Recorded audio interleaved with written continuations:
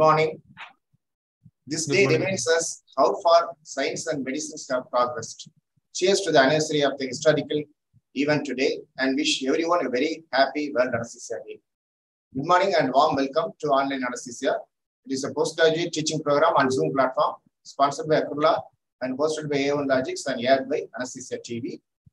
Today we are having two important topics in pediatric anesthesia. The first one is NORA, that is non-operating room anesthesia, and second one is anesthesia daycare surgery in pediatrics. For that, we have two eminent speakers in our online platform, Dr. Dinesh Kumar and Gunasegaran and Dr. Raki Goyal. I welcome both to the online anesthesia platform. The first speaker, Dr. Dinesh Kumar, is a consultant pediatric anesthesiologist of GKNM Hospital of Coimbatore. He has completed hospital administration course, fellowship in pediatric anesthesiology. He has undergone observership in pediatric anesthesia in many countries like Switzerland, US, South Africa, and Belgium. He has delivered many guest lectures in various CME and conferences. He has got gold medal in MBBS and MD.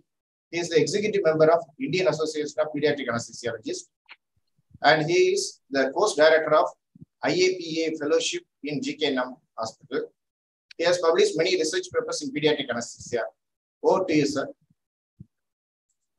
Thank you so much, sir. Thank you so much for the kind words. And at this onset, I would like to take this opportunity to wish everyone a happy World Anesthesia Day.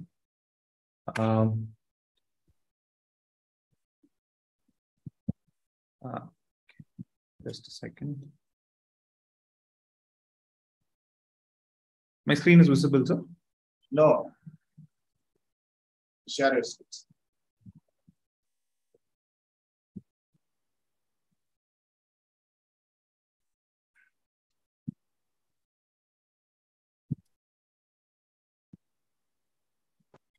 Yes, sir, it's visible. Okay. So my topic for today is NORA in pediatrics, which is non-operating room anesthesia. And I bring greetings from Kupsaminadu Memorial Hospital, Coimbatore. And coincidentally, we celebrate the 70th year of our hospital inauguration this year. So,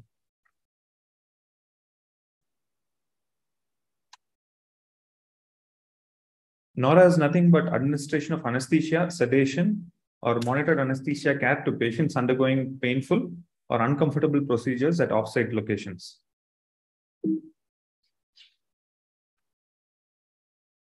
Most of our work, at least 25 to 35% of a regular institutional pediatric anesthesiology practice comprises of NORA. And NORA is more commonly required in pediatrics than in adults. And the most important thing here is we go out of a comfort zone, which is the operation theater, to provide NORA. So we have its own challenges. So most of the time when we go for a NORA, we see that the child is, in a very stressful situation. But what we don't know that this is how the child is looking at us. But what the child does not know is we are also equally scared about NORA, and we are equally paranoid about the procedure, mainly because it's out of a comfort zone. The staff, equipment, and help in emergency is very limited, or at least it takes a longer time than in the operation theater to reach us. And the risk and complications due to adverse events is potentially high. And the recognition time of the risk and adverse events is also takes a longer time than in the operation theaters. And these kids who come for NORA procedures tend to have multiple comorbidities, and they also have had their own share of previous anesthetics. So they're very paranoid when they come for the procedure the next time. As long as they're comfortable, they get more comfortable. Once they're paranoid, they get even more anxious for the subsequent anesthetics. And these children have a higher risk of anatomical and physiological variations which are undiagnosed, because most of them come for diagnostic procedures. Even the physician also does not know the diagnosis. So it has its own risks.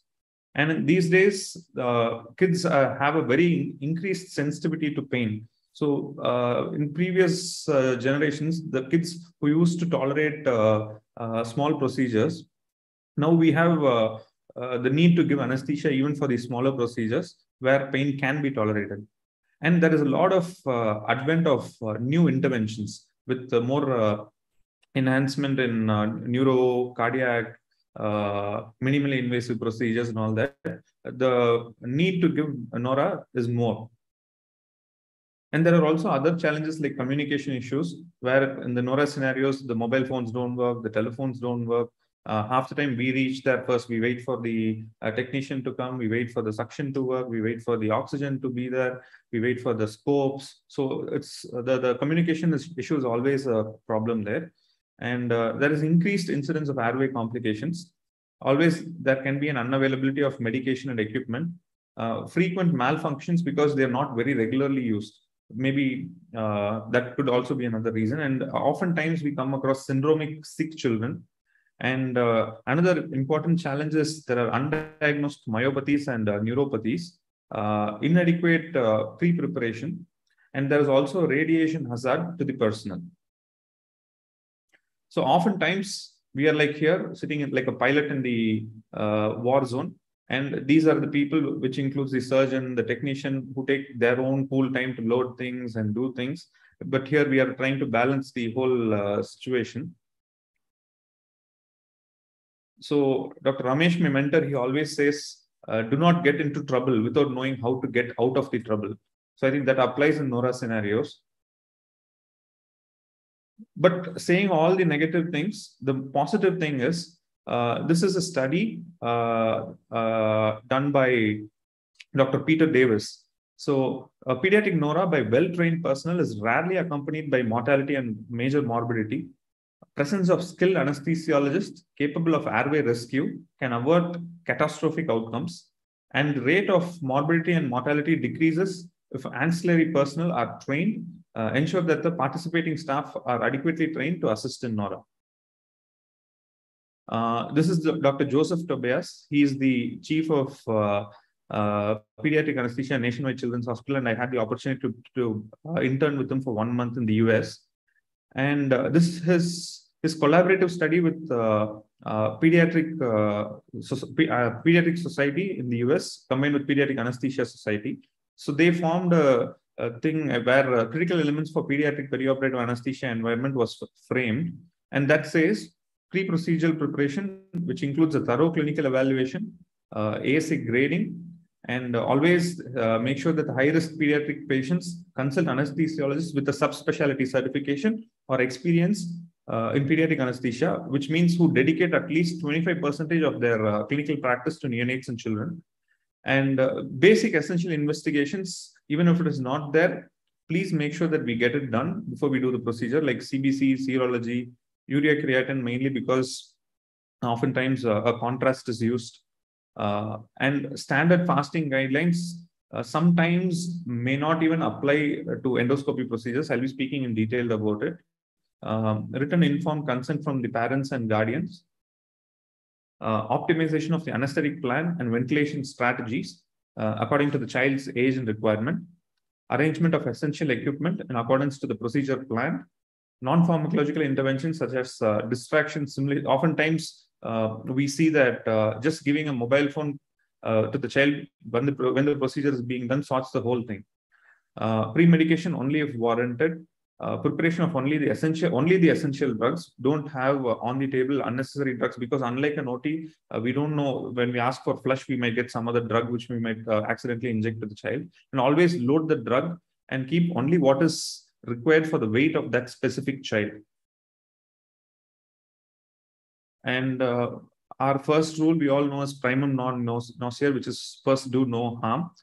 And at least these basic things: suction, oxygen devices, airway, positioning, monitors and equipments of rescue like crash cart, defibrillator. I would also say ETCO2 here, if possible, to be kept ready.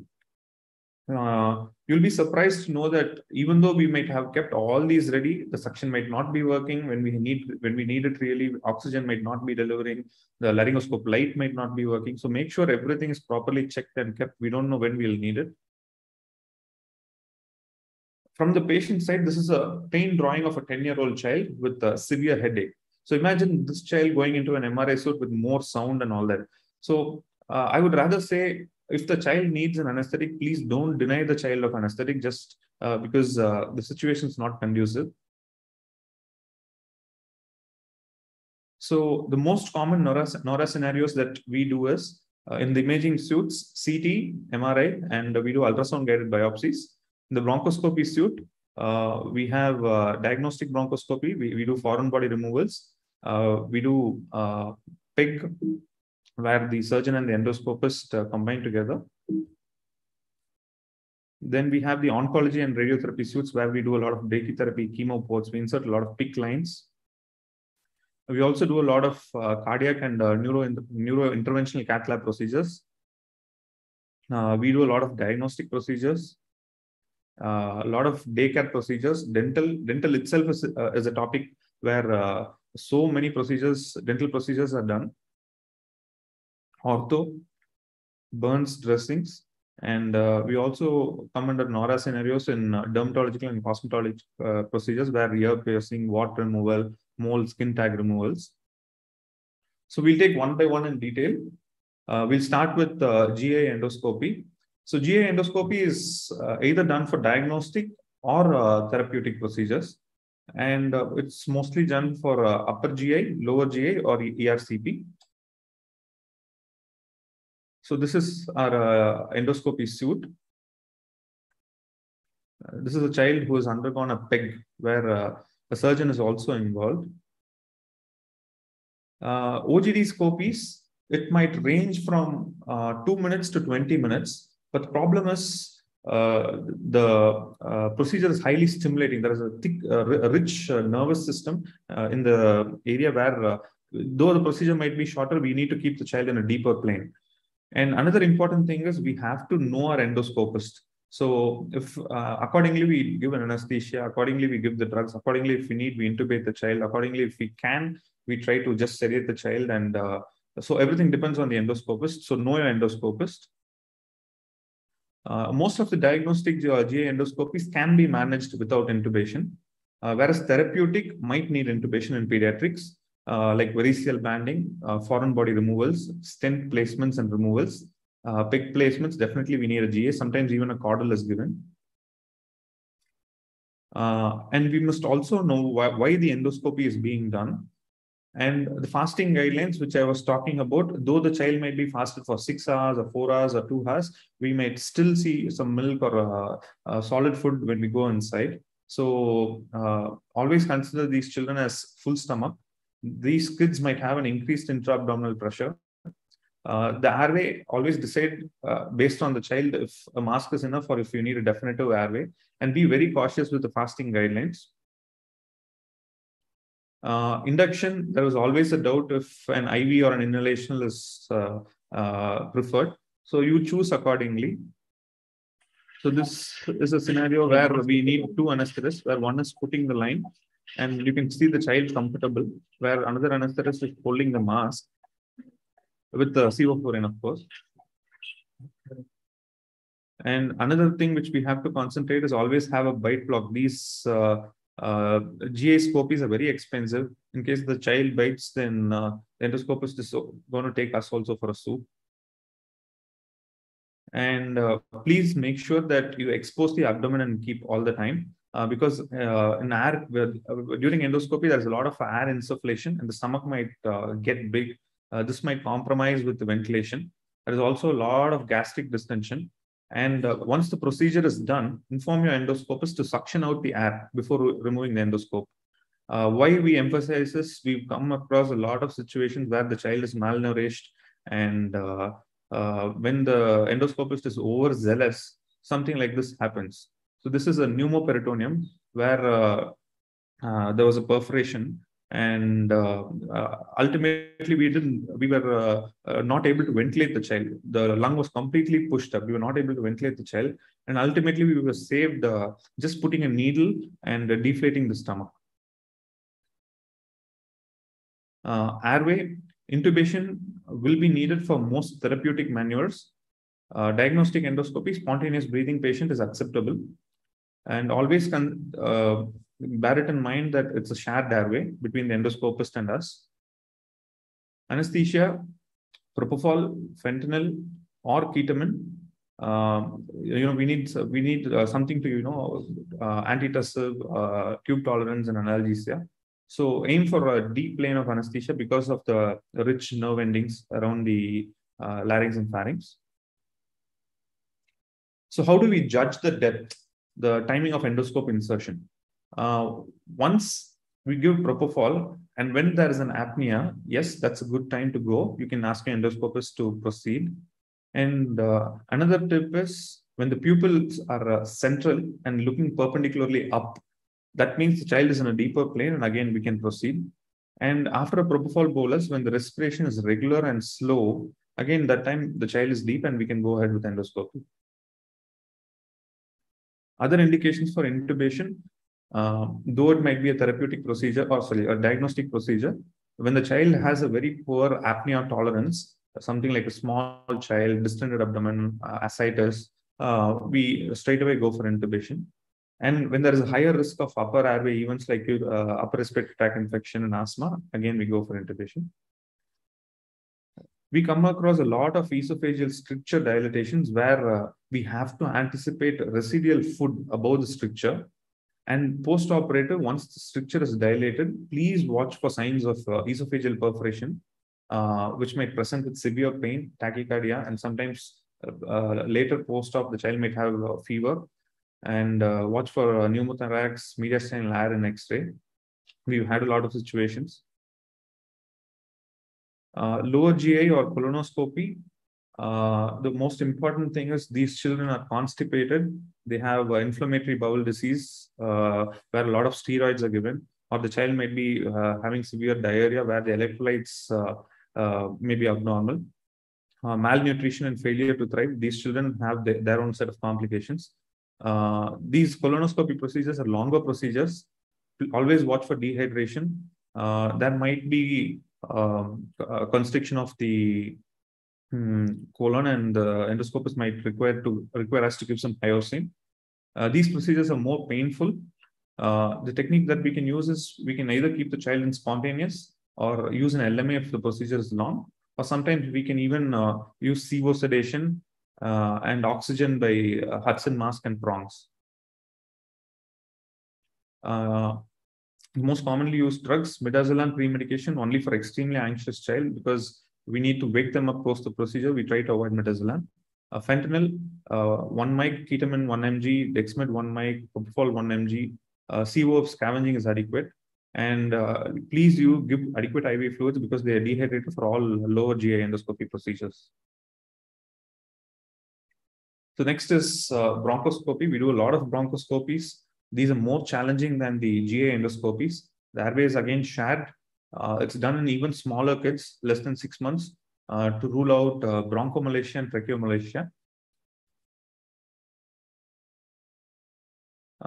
Diagnostic, we do a lot of anatomy assessment, and you need to keep the child spontaneously breathing to know the dynamic environment of the trachea, so that we know the collapsibility, we know the tracheal lumen. Once we paralyze, we lose the tone, and they're not able to diagnose what the actual problem is.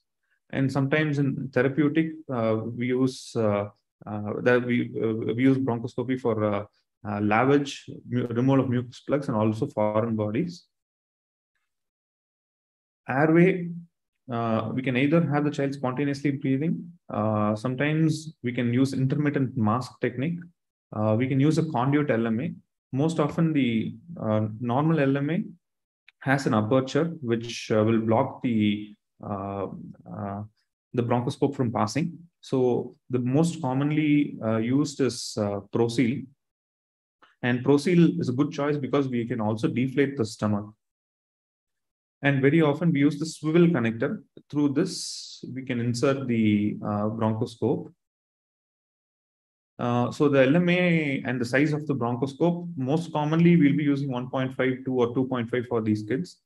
And in a 1.5 size LMA, a 3 mm bronchoscope can pass. In 2 and 2.5, 3.5 and 4 mm bronchoscopes can pass. And the next common procedure for bronchoscopy for the foreign bodies, removal of aspirated foreign body from the trachea and bronchus, GA with LMA, when we need to use a fiber optic bronchoscope removal, mostly a basket for removing a peanut or something like that. Rigid bronchoscopy, when there is a central foreign body, it's a very true emergency and very challenging. And we always, when you have to give excessive positive pressure, be very careful because you may cause pneumothorax. Jet ventilation may be useful, but can push the foreign body further. Shared airway and limited working space is concerned to the added difficulties of a remote location. Use of adequate anti-secretory medication definitely makes a lot of difference. And losing the airway followed by rapid desaturation and bradycardia is the most commonly encountered complication when you deal with a foreign body. So see, very often how I try to judge the child is when the child desaturates once and we ventilate the child and the saturation immediately picks up, it means it's a good child. We can let the saturation go even fall down further and give enough time for the endoscopist or the surgeon to remove the foreign body. But once it takes a longer time for you to ventilate and pick up the saturation, that is when you have to be worried. That means the lung is bad, the child has some other cardiac issues, or that's when it takes a longer time for the saturation to pick up. And always involve a senior or specialized pediatric anesthetist in such scenarios. So here you can see the swivel connector through which the bronchoscopy is passed. So how do we do it? We use a lot of anti-sialogogues, glycopyrrolate 5 to 10 mg per kg. We use dexamethasone default, fentanyl when needed. And when we use intermittent techniques, there's something called the sevoflurane bolus, where you keep 8%, take them deep, and once you cut it, give them back to the give the child back to the bronchoscopist for doing the procedure. And when you don't want to pollute the environment, please use propofol bolus. Jet ventilation helps. And post-op bronchodilator and adrenaline nebulization also helps. And like I said, for endoscopists, always know your bronchoscopist as well. It's like a marriage between the bronchoscopist and us, because you need to let the child desaturate when they're working. And the more time you give them, it'll be easier for them to pick up the foreign body and come out. So you need to have a better understanding with your bronchoscopist. Post-operative, always expect cough, bronchospasm, and glottic edema. Adrenaline nebulization, 1 in 1,000 dilution, 2 to 4 ml for nebulization works well. So next, we'll move to radiological procedures. Again, remote monitoring. The most common procedures are CT and MRI. Common indications, they come for a global developmental delay. When a child has a first seizure episode, they may come to us.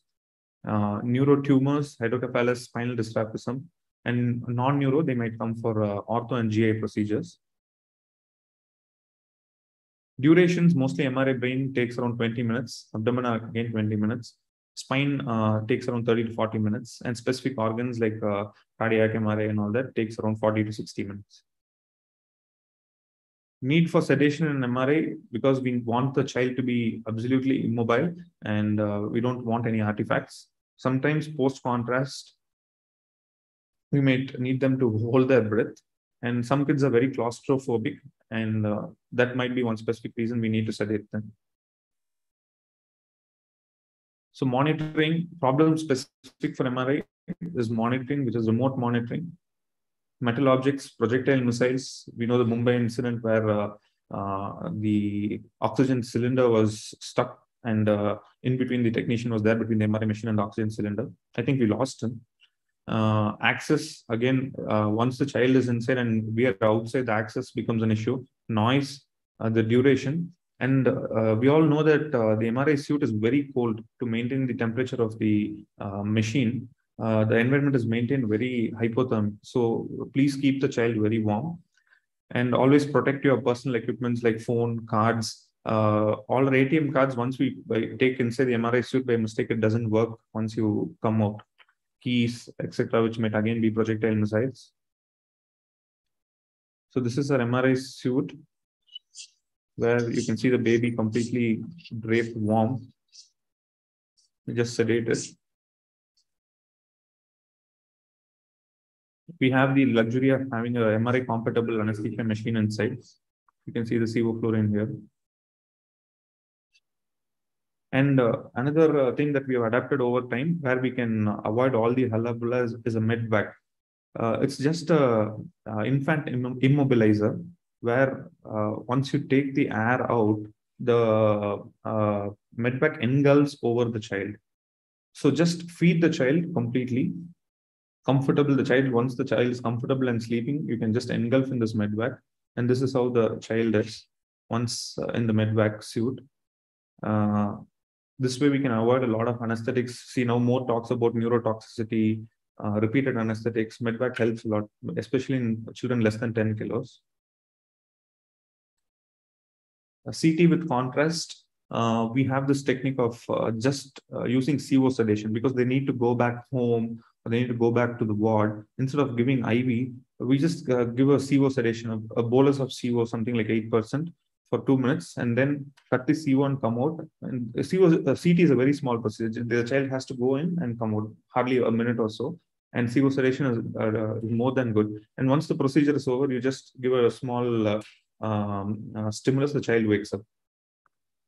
And there is, most of the time, there is a request for apnea, where we've developed this technique over years, where you first hyperventilate the child, and then you give a bolus dose of propofol. Then the child remains apneic for some time, where within that time the procedure is done. And contrast-induced allergy and anaphylaxis is always a concern. And contrast-induced renal failure, dehydration, pre-existing renal disease, juvenile diabetes, watch for all these. We must know that the effects of contrast could be either hypotension, sometimes hypertension, where the extravascular fluid moves intravascular, diuresis, and the effects of the contrast is directly proportional to the hypertonicity of the contrast. But these days, most of the contrasts that are available in the market are isotonic. So I think that shouldn't be a problem anymore. And definitely the risk of radiation is very significant than we think, actually. It's cumulative, leads to malignancy, cataracts. Always try to use scans which do not use radiation, like MRI. Protect yourself and the child. Use aprons, lead goggles, thyroid shields. Please use dosimeters and check your annual dosages. See, what we don't know is exposure to radiation from natural sources just gives around 3 to 4 millisieverts. One chest X-ray is equal to 0.1 millisievert. But just one CT chest or a CT abdomen is 10 millisieverts, which is equal to 100 chest X-rays. There is a procedure called PET-CT, which is also done, that gives an exposure of around 25 millisieverts, which is equal to 250 chest X-rays. So we actually don't know what the radiation is doing to these kids or to us. So use it judiciously.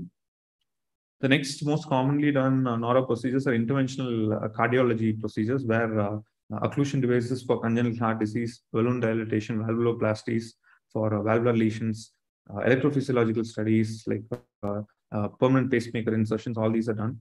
For these kids, a thorough PAC has to be done. Please ask for history of cyanosis, shortness of breath, signs and symptoms of congestive cardiac failure, previous surgical or cardiac intervention which has already been done. Please check what anticoagulant therapy they're on and the other cardiac medications that they're taking. Sorry,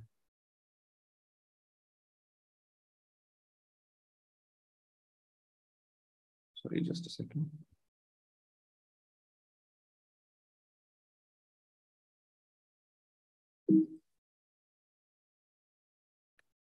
Most of the times in a cardiac cath lab, we might need GA and sometimes only sedation.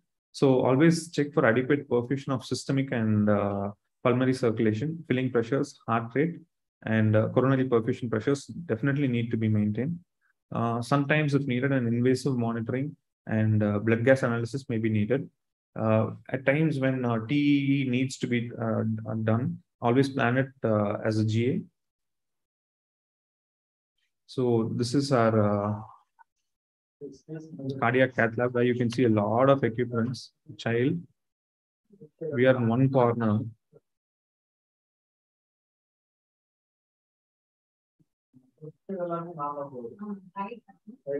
You can see the long tubing, monitors, and the anesthesia machine here. We also do a lot of neuro-interventional radiology procedures, where we do them through endovascular approach, embolization of cerebral and dural AV malformations, coiling of cerebral aneurysm, thrombolysis, and balloon dilatation of vessels. It warrants adequate resuscitation, maintenance of cerebral perfusion pressures, and control of intracranial pressure. Most often, we do it under GA to tackle the hemodynamic instability and ensure normothermia. Complications, very often we come across hemorrhage, thromboembolic phenomena, coil occlusions, and cerebral vasospasms. So this is a biplane cath lab where again you can see the anesthesia machine here, the long tubings. The access to the child becomes difficult when they're doing the procedure. We have to do all yoga procedures to go and check the child in between. So other NORA scenarios, ortho cast applications, they come for repeated anesthetics, burns dressings, which need moderate sedation or TIVA. Dental anesthesia, dental procedures, that itself is a completely a single topic. And my favorite is using this atomizer, where without an IV line, we do a lot of dental procedures. We use dexmedetomidine, we use midazolam, we use ketamine, and it works very well. As long as once you master the technique, you get very comfortable with doing it without an IV line. Adequate supplementation of local anesthesia wherever possible. See, wherever you have a nerve, whenever possible, please do block it. In NORA scenario, drastically brings down the requirement of other drugs. We do a lot of ultrasound-guided biopsies, brachytherapy sedation, and diagnostic procedures don't give very high doses of any drug because you just need mild sedation. You don't have to give any analgesics. So this is renal biopsy, where you can see the child in prone position, but still we are comfortably sedate. And before piercing, the radiologist gives adequate sedation, adequate local infiltration, so that the child does not feel any pain at all. The renal biopsy, ultrasound-guided renal biopsy. So the sedation spectrum, we all know that minimal sedation, where the patient responds to verbal commands, moderate sedation, verbal commands only with addition of mild stimulus. So these two, please prefer them only for diagnostic procedures. Do not use my minimal sedation and moderate sedation for therapeutic procedures. Any therapeutic procedure, please keep them deep or straight away go for a GA. I usually prefer either a deep sedation or a GA. Avoid them for therapeutic.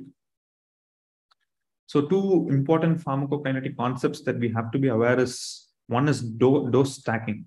Repeated administration before the peak effect of the previous dose reached causes a lot of side effects. And synergism, combination of drugs increase the risk of serious side effects. And the ideal sedation drug or the protocol, there's always a search for it. The ideal situation would be rapid induction and rapid emergence, more like switch on, switch off anesthesia. We need to provide, it needs to provide good anxiolysis, analgesia, and amnesia, sufficient control of movement to allow for ease of procedural completion, maintain effective spontaneous ventilation and airway control, complete cardiopulmonary stability throughout, and it should have minimal to no side effects. So please have adequate tools of the trade and be very comfortable in knowing those specific drugs, because without the right tools for the job, we always end up in situations like this. The most important implications, even though you might be called for a mild sedation or anything, always assume and prepare for deep sedation. The level of vigilance should always be maximal. Appropriate monitoring equipment, if possible, always include ETCO2 in your kit, and adequate trained personnel you should have. This is a study done by Charles Cote. We had the opportunity of meeting him in a conference. And this is a very famous study where around 95 adverse events in pediatric sedation were studied in detail, where 51 deaths and 9 permanent neurological injuries were there. So what this study says is mortality is very, very rare in pediatric sedation, whereas morbidity is not uncommon. So what they found was drug interactions, like combination of a lot of drugs, was the most important cause for those catastrophes.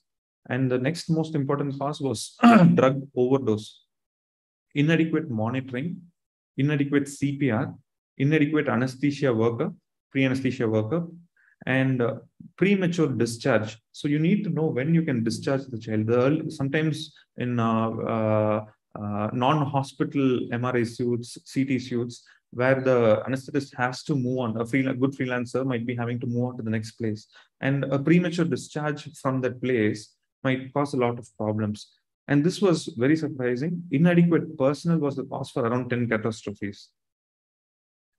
So poor patient selection, drug overdose, lack of appreciation of drug interactions, pharmacokinetics and dynamics, use of multiple medications to sedate patient, which is definitely not necessary, lack of monitoring before, during, and most important, after the procedure, and inadequate CPR skills, failure to rescue are the causes of catastrophes.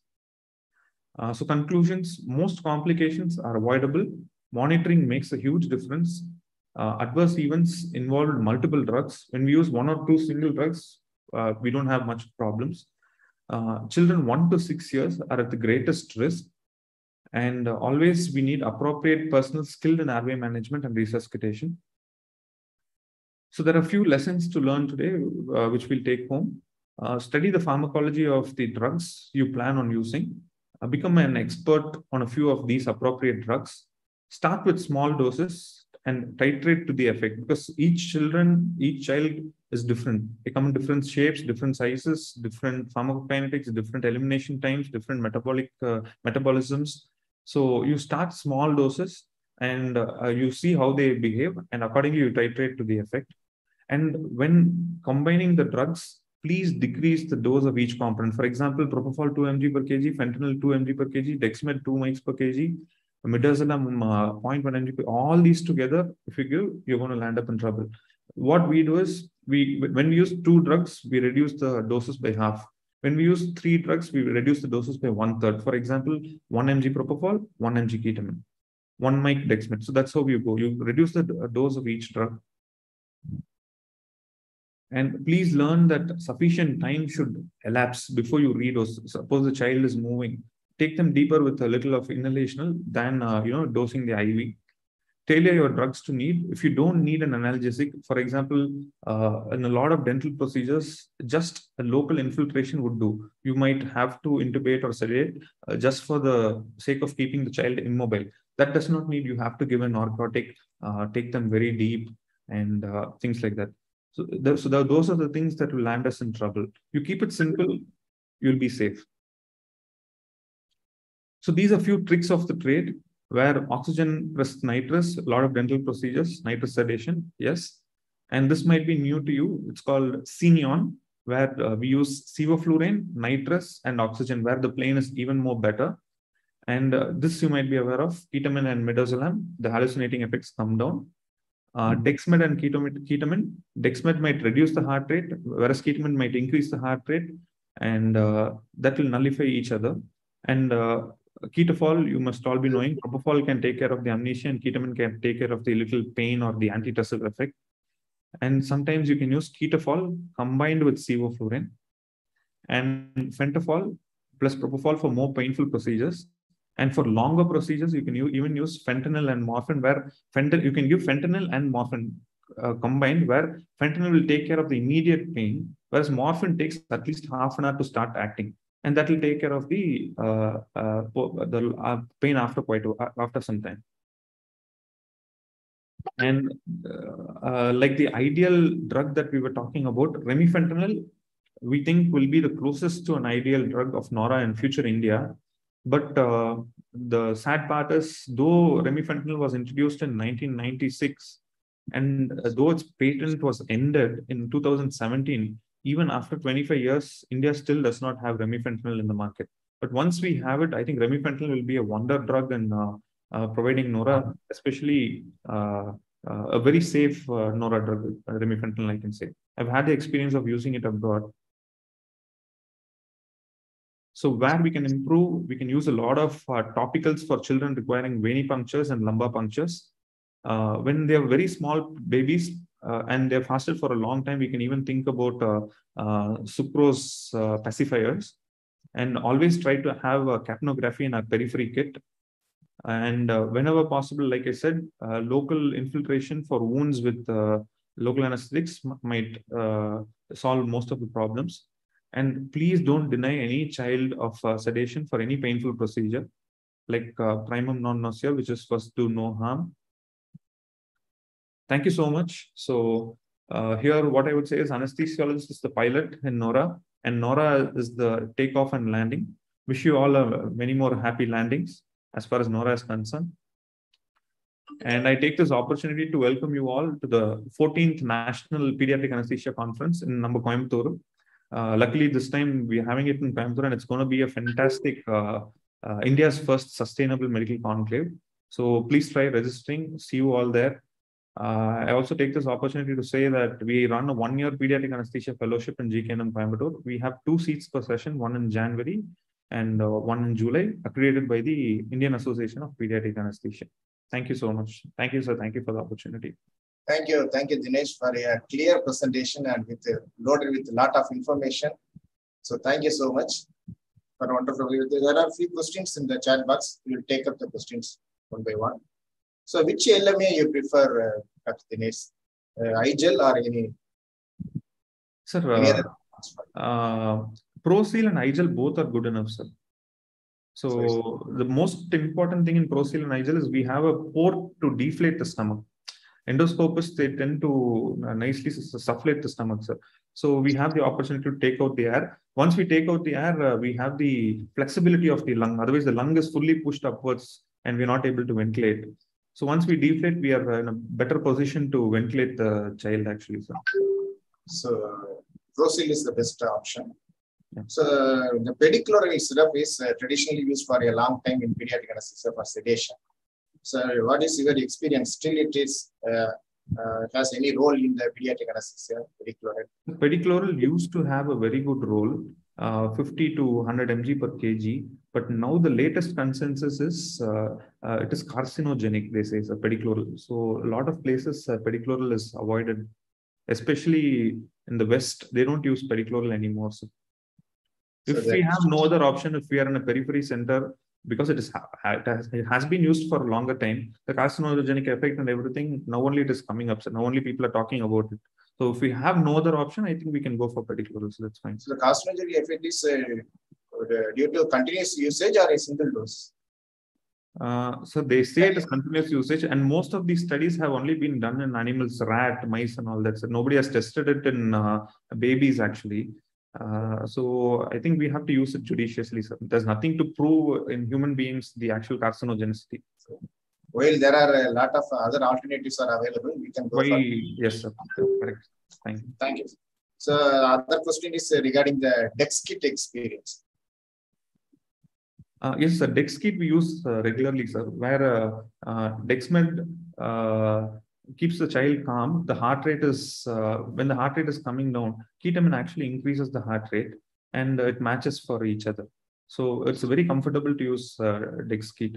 And DEX kit, another most important thing is we combine DEX intranasal, like I showed you, no, sir, the atomizer. We can just use a normal 2 ml syringe or an insulin syringe. We can connect the atomizer to the tip.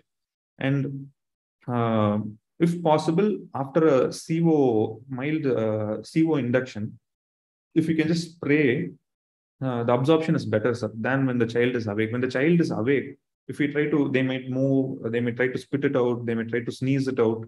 So make them a little comfortable with CO induction, and then you push Dexmed and ketamine. Dex we can go up to 2 to 3 mg per kg. Ketamine again 2 mg per kg we can intranasal. But how will you calculate the dose per atomizer? So we calculate the dose. We take the drug in the 2 ml syringe, sir, and so through the atomizer, total dose in the syringe. The total dose is just pushed into the nose, actually. That's fine.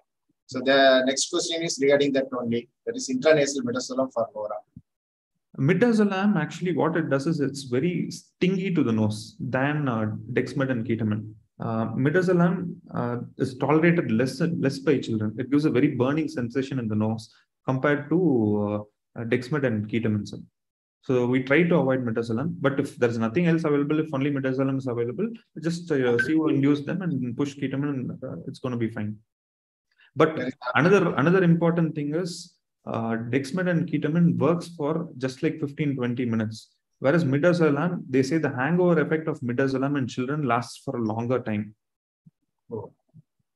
We might think it's a short-acting drug, but the metabolism, the elimination, everything is delayed. They say the same thing for fentanyl also. The hangover, the analgesic effect lasts in fentanyl lasts for a shorter time, whereas the respiratory depression effect of fentanyl lasts for a few hours. So is the metabolism of intranasal midazolam is different from IV midazolam? No, sir. IV and intranasal is the same. The density of the venous plexus in the intranasal area is as good as IV absorption. So your IV absorption and intranasal absorption is very much comparable. So the next interesting question, does the vaporizer output vary inside the magnetic field of MRI? Oh, that's a good question. So I have no experience. We have to go and read. But I think that's a good thought, actually. This is from Muthukumar. We will refer and come to you, Muthukumar. So the last question is, do you have you experienced any adverse events in the MRI suit? If you don't mind, you can share with us. So projectile missiles we've had, sir. Projectile missiles we've had coins. And the worst part is if they have to demagnetize the MRI machine, for them to again magnetize the MRI machine takes a lot of funds. It's very expensive to again magnetize the whole machine. So that is one thing. Another thing, yes, we've had our share of complications like desaturations. We've had to go into this thing and intubate the child. We've had arrests. We've had bradycardia. We've had our share of because we do a lot of volumes MRIs. We've had our share of complications. And in fact, another thing I wanted to bring to your notice, MRI and CT for lymphomas. Yes, that is one interesting complication I want to share actually. There was one situation where we just sedated this child. And once we sedated, the child lost the tone and all the lymphoma started falling on the trachea. We were not able to ventilate the child. We intubated the child, still we were not able to ventilate the child. And then we found out the lymphomas were compressing the individual right and left bronchi. Then we had to turn the child to prone, left, lateral. And in one position, we were able to ventilate the child. And then we reversed the child. Once the child got back the tone of the musculature, they were okay. Okay. This is last question from me. You have mentioned that is morphine with fentanyl. But in NORA and Dacre surgery, we prefer only the short-acting narcotics. Why in morphine in this NORA? So there are a few longer procedures in NORA that we do. So for example, the cath lab procedures, for example, there are a few bronchoscopy procedures, stenting. All these things takes a longer time, sir, where we might keep the child intubated for some more time and then extubate. There we use fentanyl and morphine combined actually. Then you will observe in the post-operative ward. Yes, sir, observe in the post-operative ward. Then it's okay. Thank you very much, sir. Mr. Prasad, sir, any other questions? No, sir. Nice presentation, sir. Second topic. Thank you, Dr. Thank you, sir. Thank you, sir. Thank you, sir. Thanks. Thank you. So I invite the second speaker, Dr. Raki Goyal, to our online anesthesia platform. She is currently working as Director of Anesthesia in Rainbow Children Hospital, Rosewalk by Rainbow Hospital, New Delhi. She has received Chief of Army Staff Commendation Award Medal, and she is the Founder Secretary of IAPA Delhi Chapter. Her area of interest is ultrasound guidance, supraglottic airways, one-lung ventilation, and bronchoscopy. Over to you, madam. Shilpa.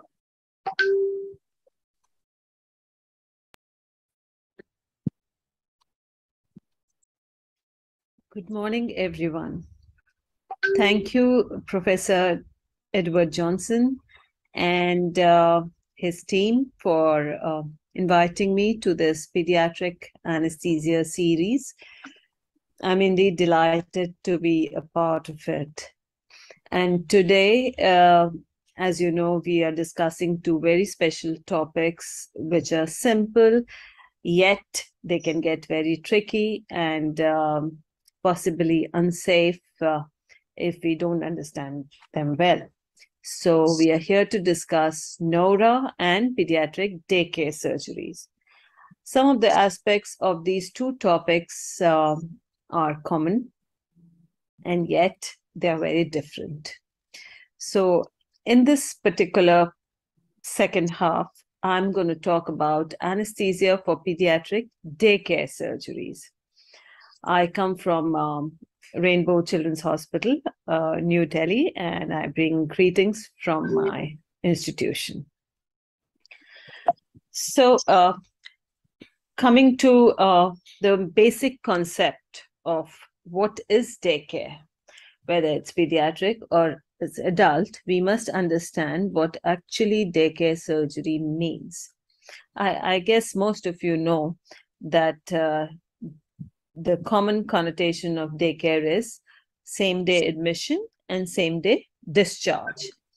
Now, this concept of the same day is interpreted a little differently in different parts of the world and within our country in different kind of institutes.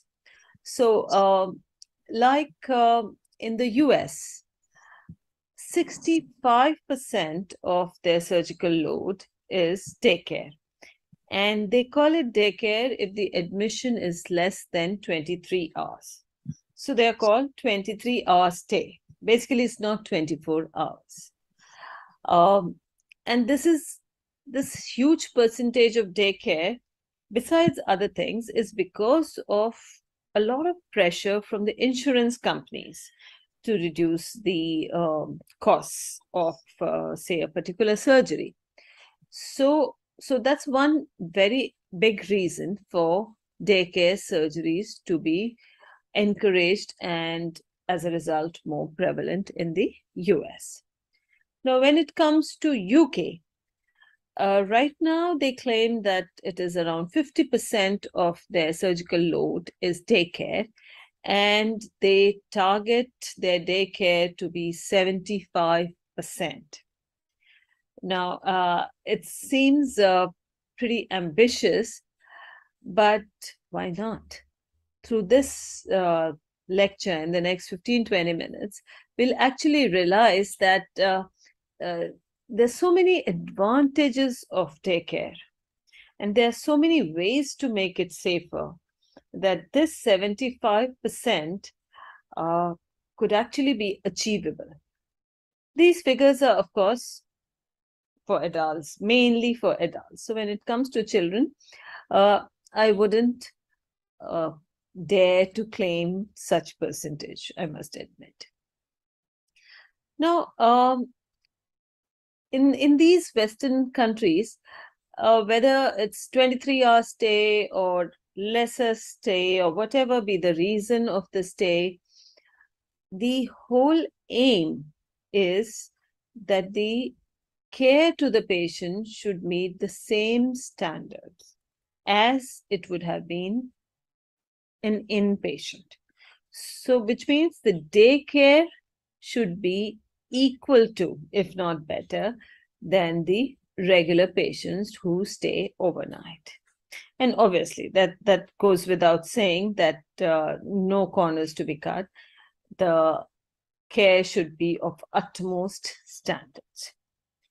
Now, so this was in the Western world. I've just given examples of two major countries that we often talk about and compare when we have to talk about countries other than our own. So when it comes to our own country, how is it different? So one, we don't really have a clear data, a clear percentage of what and how and what kind of daycare we have, because our healthcare is pretty diversified. There are government institutions, there are some semi-government, they're private, they're corporate, they're nursing homes. So we don't have one policy as of now, but that's okay. So mostly in the government institutions, the patients stay overnight.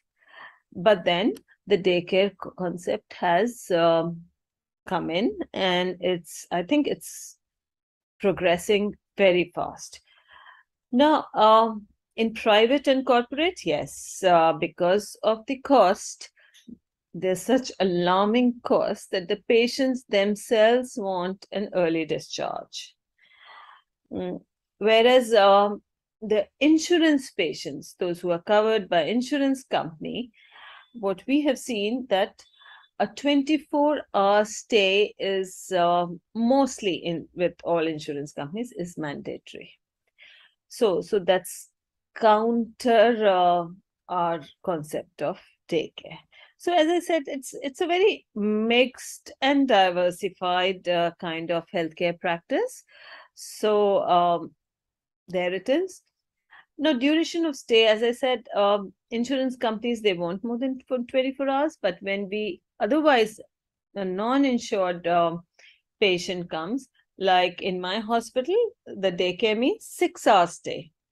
Anything more than 6 hours, probably the patient would be charged for the overnight costs.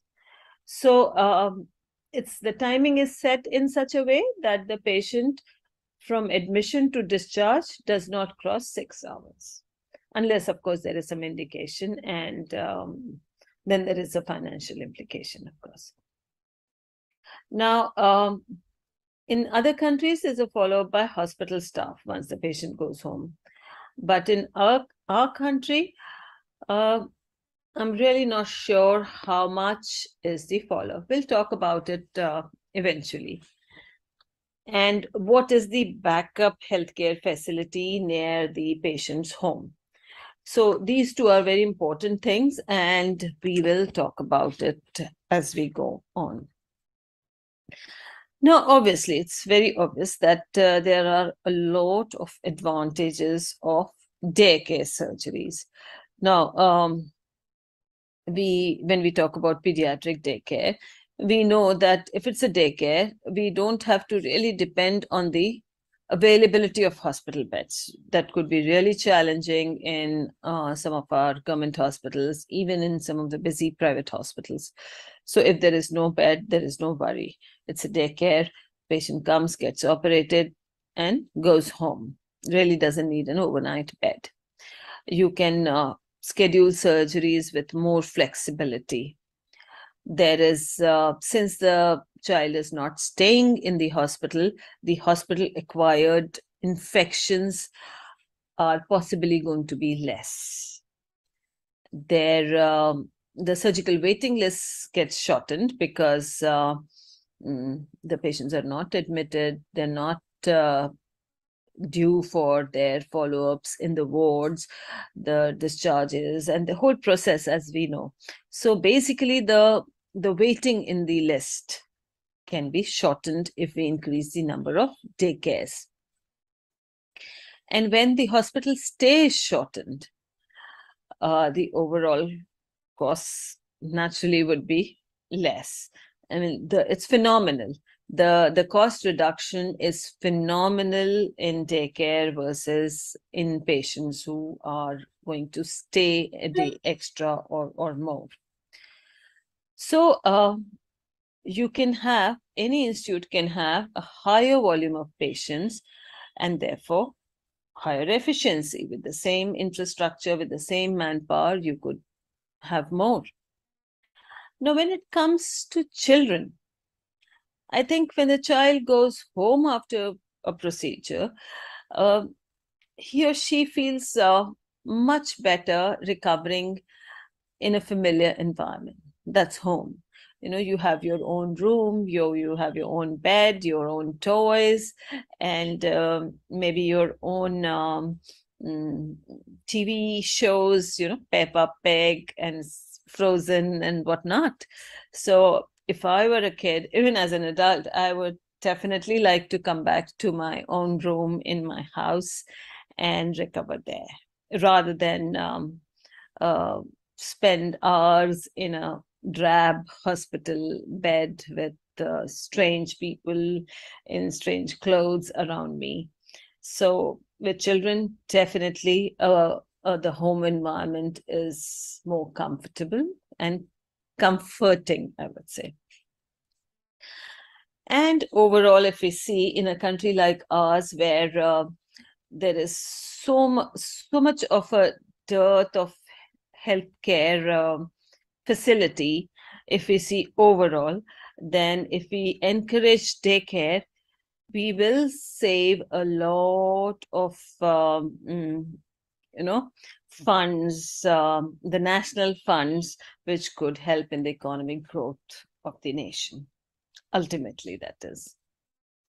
Now, obviously, if it was so good, every surgery would have been daycare. So there is a downside to daycare surgeries in children, because especially in children, the incidence of unplanned readmissions would definitely be high. There could be surgical complications, there could be anesthesia complications, the child may simply have emergence which is not settling. So even minor reasons would be a major reason for a readmission when it comes to especially smaller children. Now, if I'm operating on a child, I want to send him home the same day, the whole team would need higher expertise level. You got to give absolutely optimal of everything. Anything less or more would not ready the patient, the child, for discharge from the hospital so early. Another aspect is the PSC, the pre-anesthetic checkup. When we think that it's just a daycare, it's likely, just likely, and possibly there are chances of a slight overlook. Negligence is a very harsh term. I think a few things may be overlooked because it's not a major case. So that part we should keep in mind. A small thing like a loose tooth, probably NPO. Even the parents may take that procedure a little lightly because they think it's just coming in the morning and going after a couple of hours. So it's no big deal. So the instructions you've given about the NPO, the fasting, it may include other things as well. So that possibly may be taken lightly by the parents, the staff, you yourself. So that part we should remember. I think that's very important. And there is, as we say, there is no short GA and no short case. So we should really remember that. Another point, I think it's most important is to understand that daycare, children for daycare will be accompanied by parents who would have higher anxiety levels because they haven't got time. They've not been admitted a day prior. They're probably admitted 15 minutes prior to the procedure. So they're not mentally prepared. They've not settled in the hospital. So they'll be very, very anxious. And so would be the child, So as anesthetists, we'll have to deal with more anxiety. We should know that. So in 2016, the Royal Medical College in the UK came up with these advisory called Choosing Wisely pertaining to daycare surgeries. This advisory for all the clinicians and the caregivers. And I thought it's very apt, because the whole crux of giving a safe care to children on a daycare basis is to choose wisely.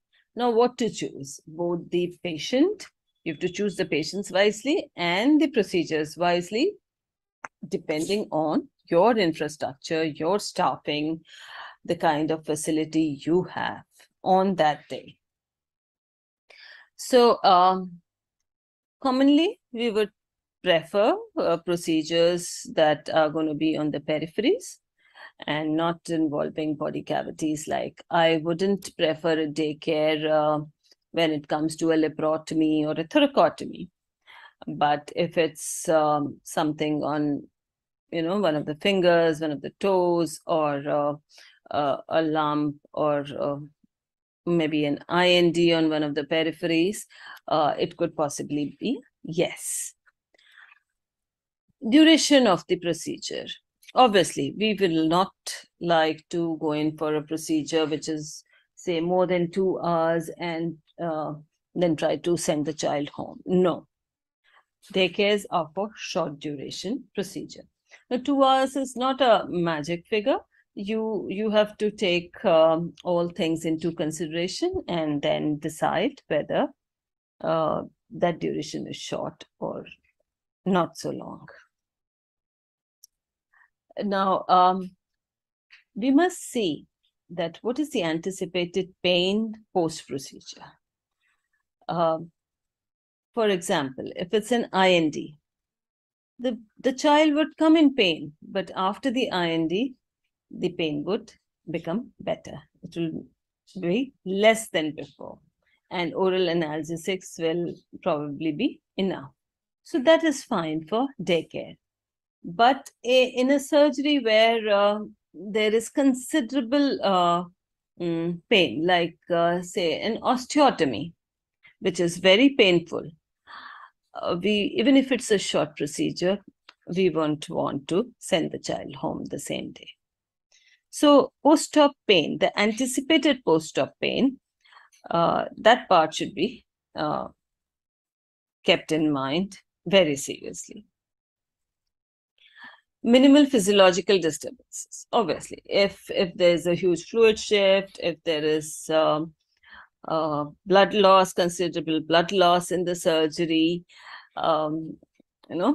so we wouldn't want to send the child home. Ability to take orally. Now, that's very important. You can't send a child who is not able to drink or eat anything.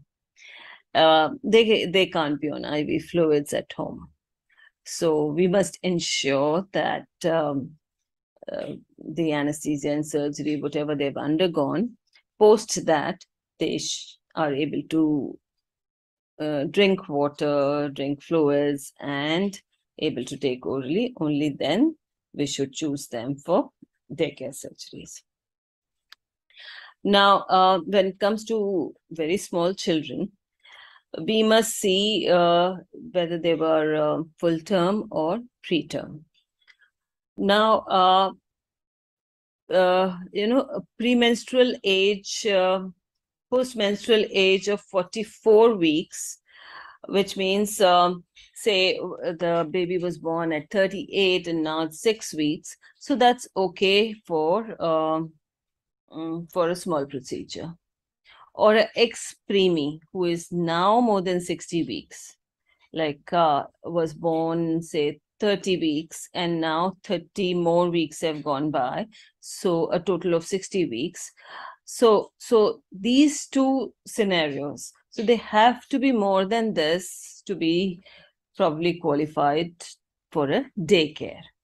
The second aspect is where are you doing it? Now, these preemies, neonates, or smaller infants should be done as daycare only in tertiary units. Now, if it's not a tertiary unit, then you really have to see that these 44 and 60 weeks are not enough. In other units which are not tertiary for pediatric, the age should be definitely more. And it goes without saying that history of OSA is a no-no for daycare surgeries. If the child has a history of OSA, we would not prefer daycare for obvious reasons.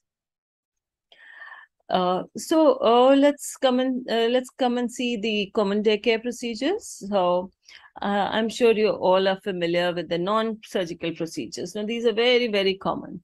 GI endoscopies, radiological procedures like CT scan, MRI, cardiac cath, radiotherapy, some onco procedures where they just inject some drug intrathecally or take a bone marrow sample. There could be some ortho procedures like just a cast application or some injections into the joints, or some renal thing where they do ESWL for the stones, or it could be a dermatology procedure like laser treatment for some lesions. So these are pretty common procedures where a child would need sedation, probably moderate to deep, but then maybe really fit for a daycare basis. When it comes to actual surgical procedures, we should have these things in mind. I have not listed the name of the surgeries because there are too many factors that determine. If it's, say, I'll just give you an example. If it's a herniatomy in a child, is it unilateral? Is it bilateral? Is it laparoscopic? Is it open?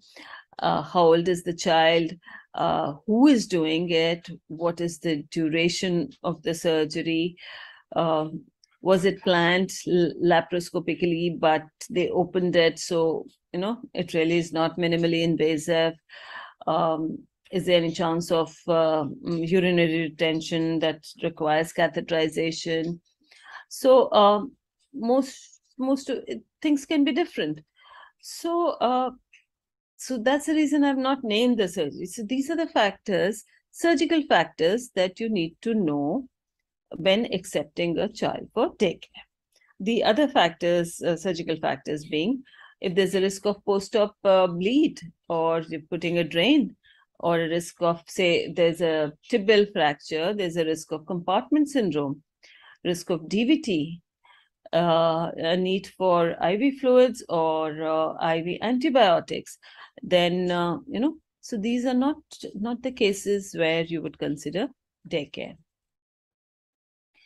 Now, okay, so surgery, you've decided on the surgery, or maybe the surgeon has decided that we'll go in for daycare. So when it comes to PSC, what do we do? So these short procedures usually do not come physically for a PSC. So there are two ways of going about it. Either you do a tele-PSC or they self-report. So depending on the system that you have, if you have a system of a physical PSC, that's well and good. They could all be, in some of the Western countries, there's screening by the primary care providers.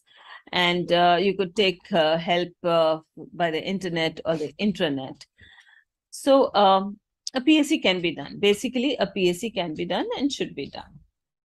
And you should realize that it should be cleared well, because there are implications of cancellations, and that could be huge. I think most PSC instructions should be given, particularly in these times, as a PDF.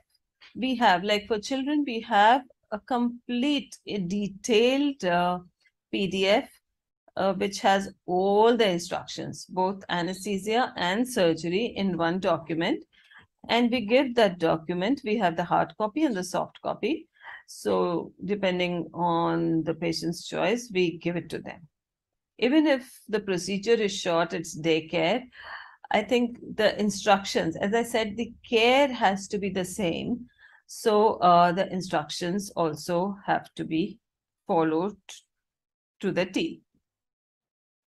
Now, we must take the contact number of parents, especially in daycare, because post-op follow-up is extremely important, and someone from the team, be it a nurse or a technician or as an anesthetist, should call up and follow up the patient after discharge. So we must have the contact number of the parents.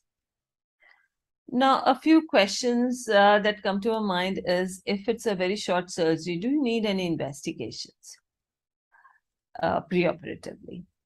Now, like in my institution, we do not ask for investigation. Suppose it's small IND or say toenail repair or some endoscopy.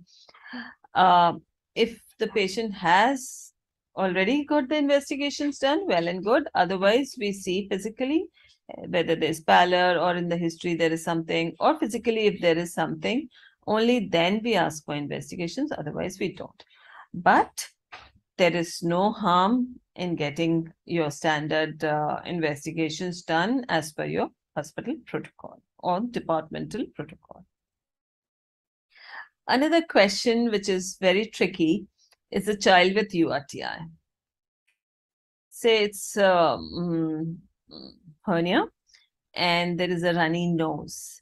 Would you accept the child for a daycare surgery? It's a yes and a no, both.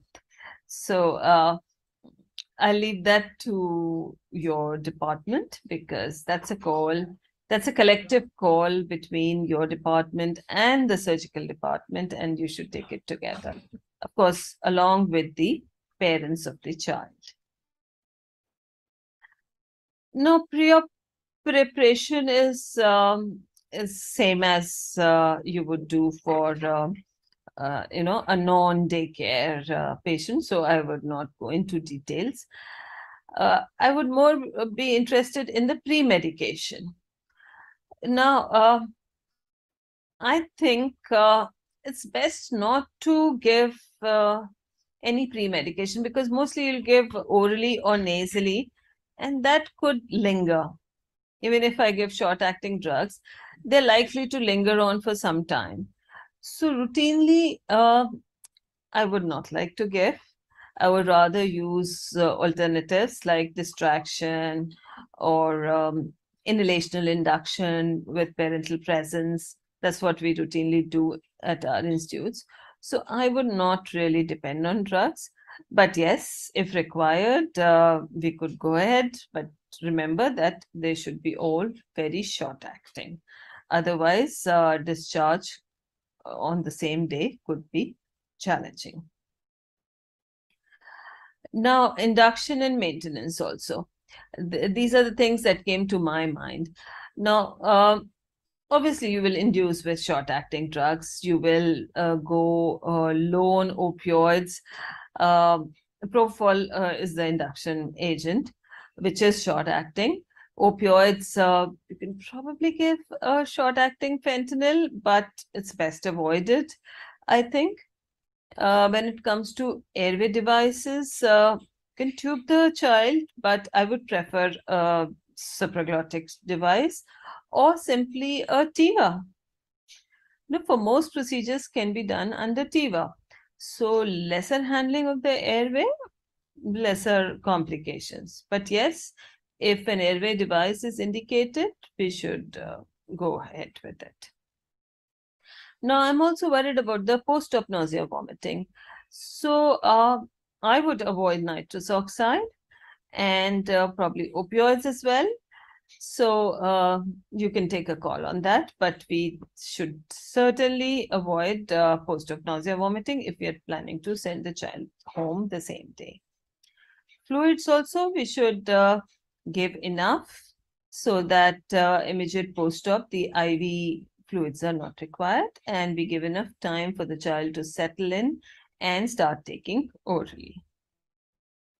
Prevention of emergence delirium. I think this is the most important factor that we should keep in mind, because these days when we use sevoflurane all the time, there is a problem with emergence, and that could really delay the admission.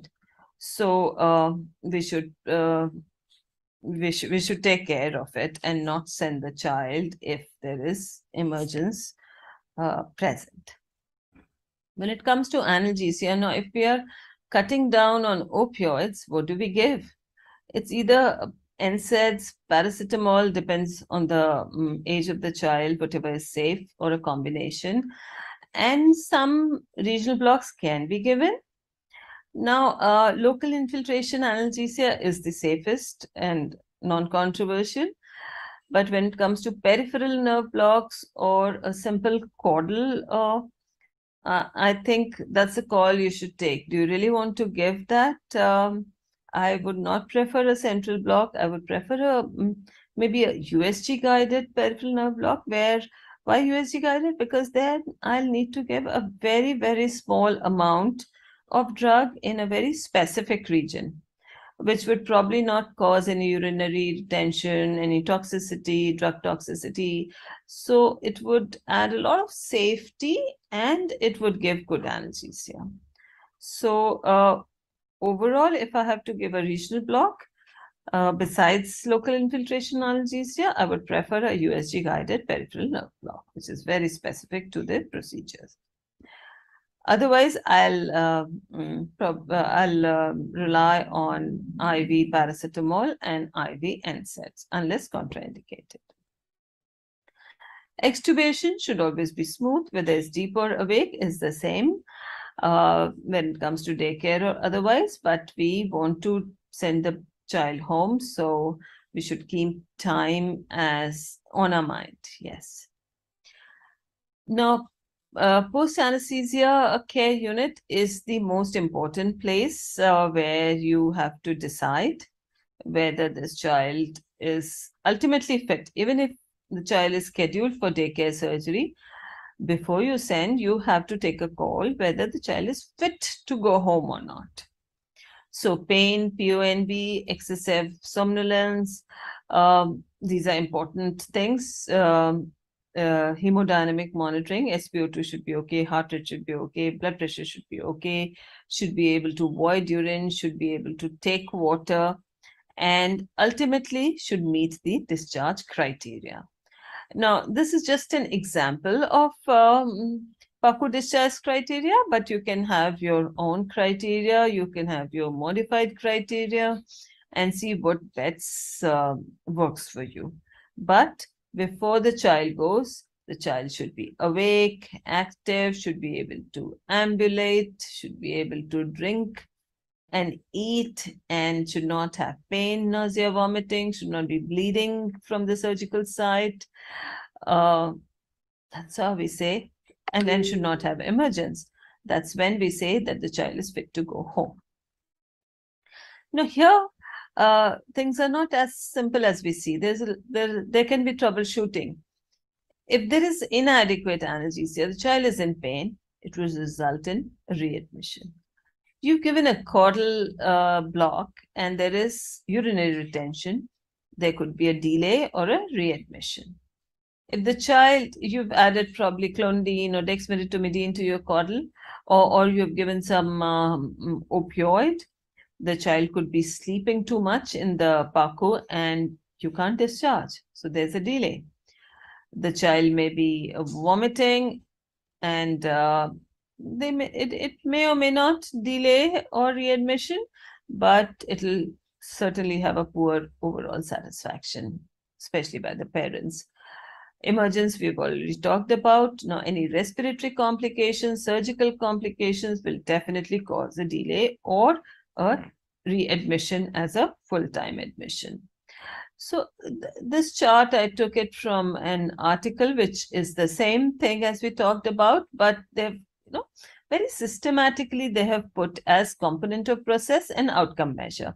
So suppose the booking process, there was a problem in the booking process. The outcome measure was patients failing to attend for surgery. You booked a case for daycare, but the patients haven't reported in time. Pre-op preparation, again, the patients have cancelled or they have come late. So the pre-op prep couldn't be done. Admission process. Now that affects the theatre start times. So if there is a delay in the documentation or anything in the admission process, the scheduled time in the OT gets disrupted. Now, quality of anesthesia also. Any lapse in the quality, there would be a delay or an unplanned admission. Same for recovery, same for discharge process. Now, there would be unplanned if the discharge process has not been robust, the parents of the child are going to keep calling the hospital. And that's going to be a problem for everyone. Now, post-op follow-ups that I was talking about initially. Now, if there is a lapse in that, if somebody from the team has not called up and found out, there can be a problem. Then the parents would start calling for repeatedly, and there could be a disruption in your process. Now, audits. I'll come to it here. So overall daycare, if I have to make it effective and safe, it's very important that we have regular clinical audits. We have processes that lead to quality improvement. We have a lot of teaching and training, because the whole team, not just the anesthetists, the surgeons, your technicians, nurses, the admin staff, they all need to be tuned into this process of daycare, because if it's a chain. Now, any weak link in the chain could be the problem. So, in the West, they have dedicated daycare units. So everyone is trained in that system. Everyone is trained. And that's how it runs very smoothly. So and this is a continuous process. It's dynamic, that you keep teaching and training and improving, and repeat. And then the strength in following up the patients. The child has gone home. Everything was perfect through the day, and the child's gone home, but not been followed up. So that could lead to a lot of problems. So follow up, whether it's telephonic or somebody goes and checks up, it's extremely important. And one more thing which I haven't talked about earlier is, when you send the child home, in fact, when you book the patient for daycare, you should see where is their house, and what kind of emergency healthcare facility is nearby. Because if there is a problem, are they very far from your hospital, or somebody close by can attend to them? So that part is also your responsibility as a team, of course. So we must take. So the whole idea is to make more and more cases daycare, to decrease the cost, increase the efficiency, increase the satisfaction, and yet keep it safe. I think in our country, we will reach there. And with a lot of efforts and what we are having right now, the teaching and training part, we will get there soon. And I hope this talk at least stimulated all of you to go more pro towards daycare, even if it's a child in your care. Thank you for a patient hearing, and I would love to take questions after the talk. Thank you so much. Thank you very much, Dr. Goyal. So it's a very wonderful presentation with a lot of information. So there is no questions in the chat box. So I think you are in out of country. You joined. Yes, good morning, everyone. I'm at Istanbul right now, but I'm very happy to see you all, and I'm glad I could record and give you the talk. But if there are any questions, any comments, I will be very happy to thought you share are out them. of country, and I didn't encourage the questions for the discussion. But anyway, no worries. People can still ask, or we can have an interaction if anybody wants. Yes, madam. So, in your experience, you go for only the procedurals anesthesia, or you will go for interventional anesthesia also for the daycare? No, it's not like, you mean only procedural sedation to be considered? No. So it's beyond that. It's beyond that. It's not just parenteral sedation for daycare. We do a lot of surgeries which are daycare, because thankfully now most of our drugs are very short acting, and we can go low on opioids, and in a lot of cases we don't have to give opioids if we are thinking of daycare. We have NSAIDs, we have very good paracetamol, we can have local infiltration, some short acting regional block. So it's not just sedation, it's proper GA. Proper GA also can go home, and they routinely do. Do you practice caudal anesthesia for later surgeries? We usually don't. We don't, unless the case was done in the morning and we have a good couple of hours. If I'm doing a caudal, then I don't add any drug to it. It's just local anesthetic. And ropivacaine is pretty good. We don't have urinary retention. So it's not a clear-cut yes and a no answer. But yes, you should see. If I'm doing a case in the afternoon, I would probably not give a caudal with an additive. Can we go for any other nerve blocks for the post-operative anesthesia before discharging patients? Yes. A single shot nerve block never hurts. It's all under GA, and we should give, because after all, you don't want the child to go home and cry and the parents giving you a call and nothing much you can do. There's no IV access at home. And in India, we don't have a system to send a nurse home to give anything.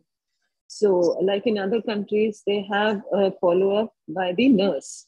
After the daycare, the nurse calls up, looks up the patient, advises.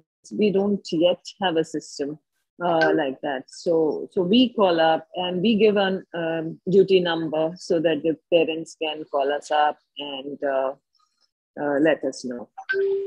So you are following the tele-follow for the patients? Yes, daycares who go home, they definitely need to be followed on the phone. We can't just leave them on their own because anything going wrong, we'll be responsible, and we don't want that. And we don't want any trouble with the patient either. When you're doing a kid, you want the kid to be very good. You don't want the kid to have any troubles at home. So a lot of counseling, a lot of time goes in counseling. We counsel, the surgeon counsels, we counsel again, then in pre-op, in post-op, and finally when they're going home, we reinforce the same counseling. And we have made a PDF document so that the surgeon and us, we talk the same language. Now, if I say you can have, a meal after 2 hours and the surgeon says no after 6 hours, the parents will be all confused. What do I do at home? So we talk the same language. After every single case, we decide, okay, what are we going to tell the parents? And usually we counsel together. We go together and counsel. And I think that's made a lot of difference to work as a team when you counsel the post-op together. So surgical bed, they say. Patients, you need to educate patients. I think this is very basic, so long as you can connect to a patient from a rural area also. It's all about connecting with the mother or the father. So I think they all understand when it comes to their children, safety is what every parent understands. And we don't use technical terms either ways. We tell in very simple terms that the parent can understand. It's just you need a little more time and patience for that. That's all. Definitely, madam. Dr. Surprasad sir, any questions, sir? Dr. Ma'am, no, sir. It was a very nice presentation. My experience with daycare and pediatrics is so low. I don't have much to ask. But it was a very nice, enlightening presentation. Probably when I get my case next time, I'll be very easily going through these cases. Thank you, ma'am. Thank you so much. Thank you. And I want to tell you that all infants for short procedures, please let them breastfeed in your recovery room. It's magical. They they don't consume much milk, but it's so kind of calming, and it also has analgesic effect. So they're like, you don't have to give too much of analgesia. So all infants or around that age who are on breastfeed, we insist that the mother feeds them in the post-op room. And nobody vomits. If you've not done a laparotomy, you've not touched the gut, they don't vomit. Yes, most of the anesthesiologists, we prefer daycare surgery for the adult. So for the pediatrics, we have to learn a lot. Thank you so much, madam, for your wonderful presentation. Thank you so much. I enjoyed. So yes, thank you so much. The difficulty in daycare surgery in pediatrics, you highlighted very nicely. Thank you very much, madam. Thank you, Dr. Dinesh, Dr. Goyal, for a wonderful presentation of this week. So we will come to the end of this session today. Next week, we are having interesting topic of fetal emergencies by Dr. Anji Gupta and that is fetal surgeries by Rajalashmi Madam from AIMS. We will meet next week. Thank you. Once again, I wish you all a happy World Anesthesia Day. Thank you. Thank you. Thank you, Joseph Prasad sir. Thank you, A1 Logics. Thank you, sir. Anaesthesia TV and Akuruna. Thank you.